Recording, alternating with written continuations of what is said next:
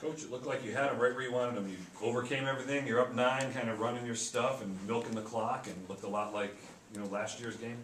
How did you get away? Just didn't execute. Turned the ball over on our press breaker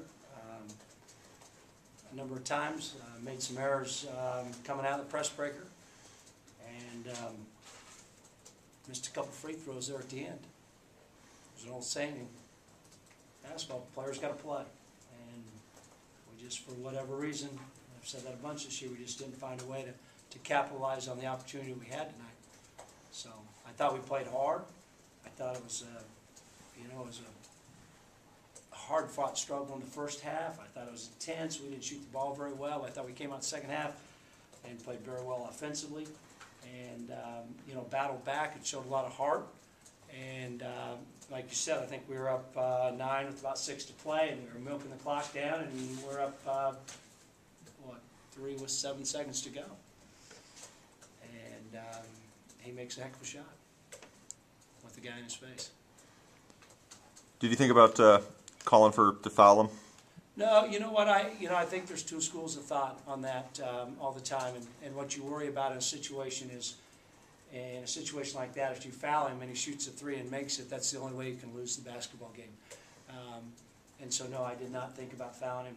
My philosophy's always been is make him shoot a contested shot, and he shot about I don't know, you guys tell me, 20-footer, 22-footer. I mean, he's behind the three-point line, obviously, with a guy hanging on him, and he made it. So you got to give Anthony Thomas credit for making that shot. It's a heck of a shot.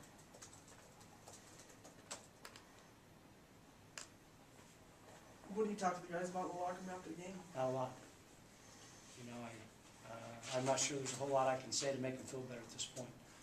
I'm not sure there's a whole lot they can say to me to make me feel better, or to our fans. It's a gut-wrenching loss, I'll tell you. Sometimes it's best not to say anything. I didn't say a lot today. Coach, Hobson was pulled there late in the overtime. It seemed like he was fairly He didn't upset. execute the play that was called.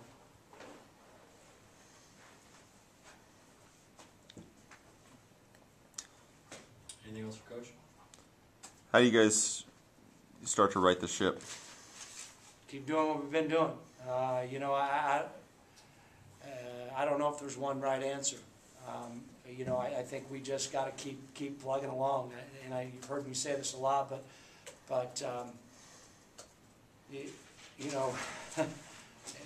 do what we do.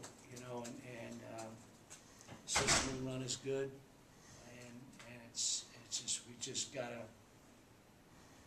keep going. You can't lose your fight, and that's going to be my job over the next 2 days, is to get this team back emotionally, because there's no one more hurt in the locker room than them, the guys who put it on the floor every night.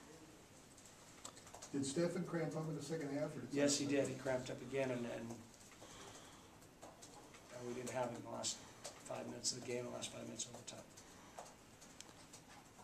Do you think maybe the expectations got set a little bit too high when looking at a team that's coming to that still has a lot of pieces that haven't played together that much? I don't know. I really haven't thought about that, to be honest with you.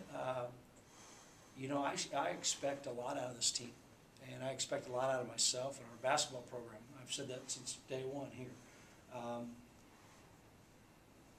don't know. I mean, that's a good question. I don't know if I know the answer to that, because I don't look at it as the expectations. What were the expectations? Well, my expectations were to compete for a WAC title, and that's what the teams was too. So, I